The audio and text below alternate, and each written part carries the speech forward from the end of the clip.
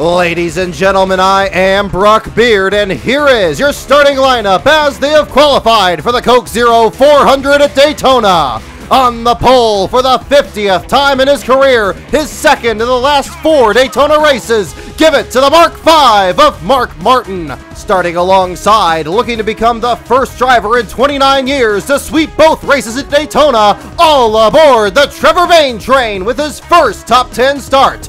Row 2, the Warrior from Emporia, Talladega runner-up Clint Boyer in the smoke and mirrors paint job the fans voted for.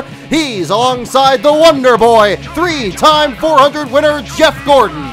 Row 3, the amazing David Reagan, 1 penalty away from the 500 win in February. And starting alongside your winner of this race 10 years ago, the fan favorite Dale Earnhardt Jr.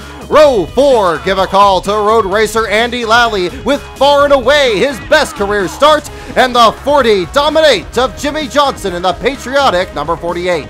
Row 5, dangerous AJ Allmendinger, the Air Force Ford, second fastest in Friday's only practice, and the bright yellow fella 2008 pole sitter Paul Menard.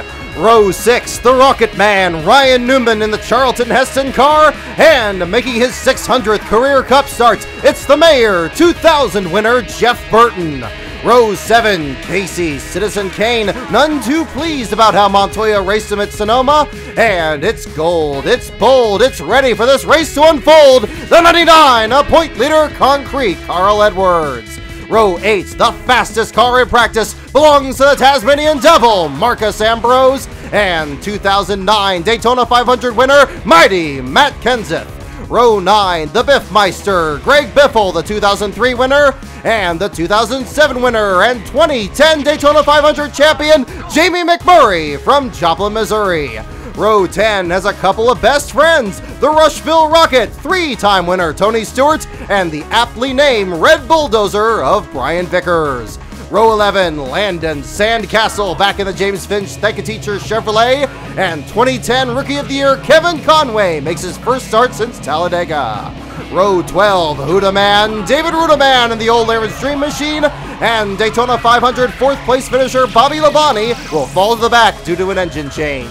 Row 13 belongs to Roger Penske. The Double Deuce of Sonoma Dominator Kurt Busch looks for his first plate win, and Brad the Big Keselowski in the Blue Deuce. Row 14, Full Throttle Travis Kvapil returns to his 38 car and gets it into the race, and Sleek and Swift Darlington winner Regan Smith was very fast in the 500. Row 15, the Principal Mike Skinner in the Big Red Toyota, and the Destroyer Bumper Car Champion Juan Pablo Montoya. On the inside of row 16, the defending winner of this race, the closer Kevin Harvick in another fan-selected paint job, and Casey Mears reappears after missing the 500 in February. Row 17, the Texas Twister Michael McDowell, so close to that win at Road America last Saturday, and the New Jersey Fury Martin Truex Jr. Row 18, making his first Daytona start since 2002. Welcome back 1986 500 champion Jeff Bodine in a second Tommy Baldwin car. He's joined by Denny Hammer and Hamlin. Row 19, sliced bread himself, last week's pole sitter Joey Logano, and the Wild Thing 2008 winner Kyle Busch made it Joe Gibbs 1-2-3 in the back of the pack. Row 20, your third place finisher in this year's Daytona 500, David Gilliland will run without sponsorship for the first time this year.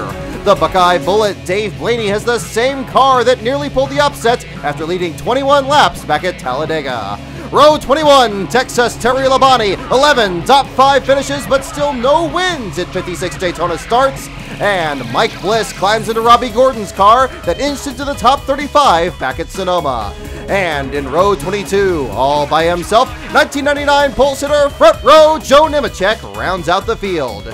2 teams missed the race this week. Tony, have you ever seen the Reigns misses his second straight plate race in the Black Cat Fireworks Ford? And J.J. Yaley with the 46 team's first DNQ of 2011. In addition, Dusty Whitney, owner of the 46, also withdrew Scott Riggs in the 81 team earlier this week. And ladies and gentlemen, there's your field for the Coke Zero 400 at Daytona. Have a happy and very safe 4th of July.